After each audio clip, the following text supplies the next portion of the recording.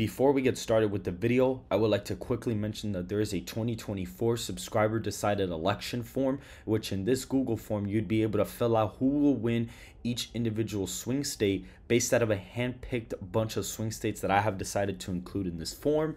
A video will be done on these results in the next coming months.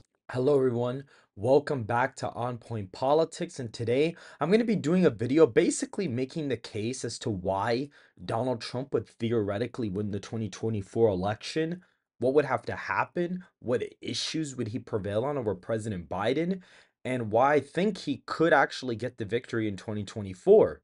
If you guys do enjoy the video, please hit that like button, subscribe to the channel, and hit the bell notification so you don't miss another video that I post. Without further ado, let's get into the video. And so you can see here, this right now is my current average electoral map based off of my model for the 2024 presidential election that I currently had made a video on. Right now, Trump is at 1.6% leading Biden in the RCP average. The popular vote swings 6.1%. The incumbent party approval for the president is minus 17.6. And all of the polling averages are here with the 2016 results and the 2020 result, including the swing from 2016 to 2020. And you have the margins here. Now, again, is this going to be 100% accurate? No, but it is probably going to be somewhat close to what would happen. And what I did is I also had the closest 2020 election results be tested to the machine, and some of the states were really close and some weren't. So depending on that, I had to do a poll misadjustment to kind of factor that in, and I got that miss and added it to all of the states for the 2024 election in this poll. Now, I did update the weighting on some of these. Now, the polling is 0.85%, the 2016 result weighs 0.95%, and the 2020 result weighs times 1%, and it's divided by 2.75, which ends up getting the new average for all of these states. So some of the states may have changed depending on the weighting average, and Trump has increased his popular vote share on the polling average by like a point, like half a point. So it did add to his margin in some states. Now, Nevada actually, according to the new adjustments, is no longer a likely state, as well as Nebraska no longer being a lean Democratic state. So this is what the current model is showing, which matches my last week's predictions video. And first of all, from a state-by-state basis, Donald Trump lost the 2020 election by 40,000 votes across Georgia, Wisconsin, Arizona. Wisconsin, 20,000 votes. Georgia, 12,000 votes. Arizona, I think it was like 10 or 11,000 votes. If Trump would have won those, he would have gone 269 to 269, tied in the Electoral College, and but it would have been able to prevail in the House of Representatives in the 2021 January 6 approval of the election results. Now, the thing with Trump is that according to his issues page, if you look at these issues, rebuild the greatest economy. He's really hammering on the economy. He's really hammering on fair trade, energy dominance, which is basically sticking to fossil fuels and being kind of tied to that, natural energy independence, the energy independence. And on top of that, securing the border, which is going to be a massive issue, war on drug cartels, which is kind of ties in with secure border, stop crime, renew American strength leadership, reject globalism, care for veterans, protect parent rights, and censorship, free and honest and lawful elections, drain the swamp, better healthcare choices at lower cost, which if he does get a pretty concise plan for this, this could help him in the 2024 election. And if you look at a lot of the polling, a lot of the issues which he was somewhat strong on in 2020, he's leading by double the amount now. And now all the issues that he was weak on, or issues that are weak for Republicans, he's basically tied with Biden. He's only leading Biden like 2-3% on abortion and leading Biden on like Medicare and Medicaid by like 4 percentage points. The only issue that Biden leads him on by a double-digit lead is like 12 points is climate change. And that was like a 30-point net issue for Biden back then.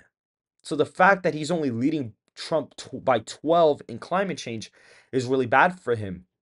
And a lot of these issues are going to be, very helpful to low income white Americans who live in rural areas. And not only that, a lot of African American voters and working class Hispanic voters are definitely seeing these as very popular issues. But the one issue that I believe is going to put Trump over the top in the electoral college is securing the border and the war on cartels. Not necessarily the war on cartels, but securing the border is going to give Trump the biggest boost.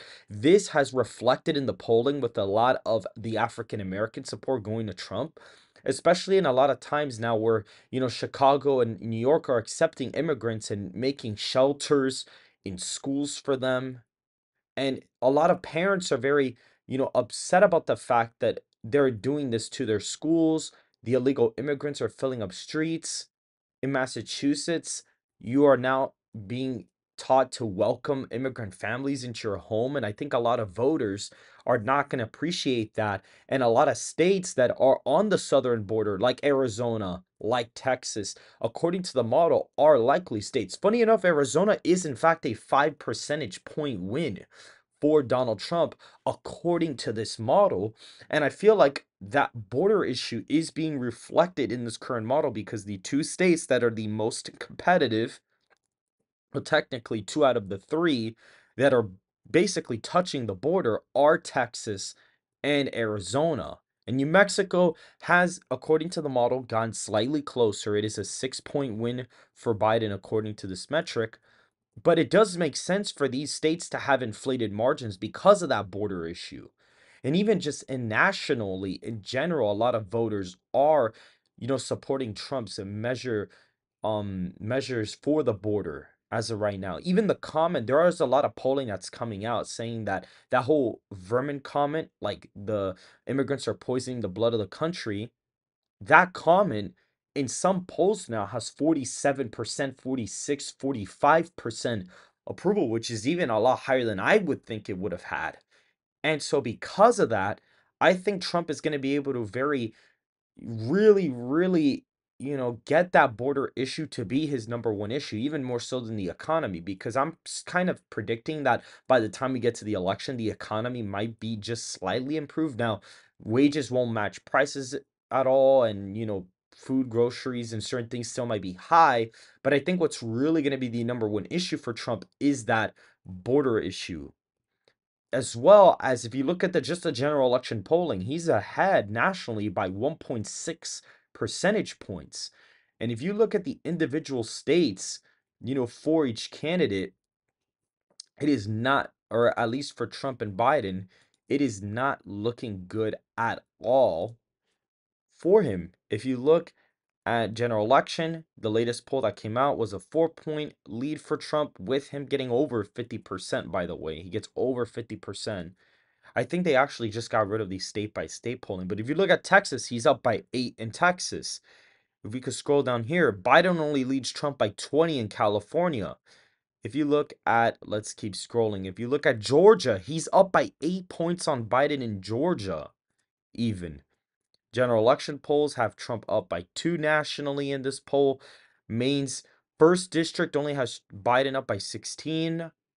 Maine, he's only up by 1. The second congressional district, he's up by 14 points.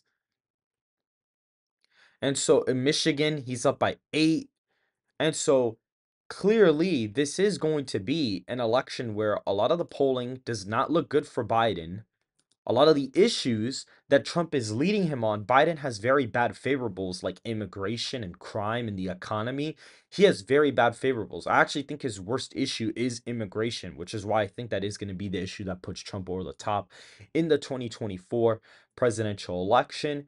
And I kind of want to just do a brief video showcasing the brief analysis as to why, if Trump were to win 2024, why it would happen. He also is now out of office and can be viewed as that establishmentarian, anti-establishment candidate because he is no longer in the office. In 2020, even though he still was the anti-establishment candidate, he has the facade or the appearance of an establishment candidate because he is the president. So that whole "Make America Great Again, I am the anti-establishment" didn't really work because he is the president, which in theory would make him the establishment in a political two-way race sense. And I feel like that's why his message didn't really help him pull through in 2024. I also do think that his messaging and the way he carries himself is a lot better compared to 2020. In 2020, in the debates, he seemed more like an angry news fox, like a more angry Fox News grandpa more than anything, and was very abrasive during speeches. And now he seems way more presidential, calm, cool, collected, especially in that new town hall that Fox just did recently. He seemed very cool, calm, and collected on his election night speech in Iowa. He congratulated all his opponents. And so I think with him carrying that humble sort of personality that I think a lot more people would like to see out of him, plus him leading all the issues in all the polling, I do think that that would be the reason why he would win the 2024 presidential election. And so that's pretty much it for this video, guys. If you guys did enjoy the video, please hit that like button, subscribe to the channel, and turn on post bell notifications so you don't miss another video that I post. And I'd just like to say I'm very happy that we hit 2,000 subscribers. I saw we finally hit it yesterday, and I'm so excited for the channel to just keep growing and growing as the days go on. And so I hope you guys have a good rest of your day.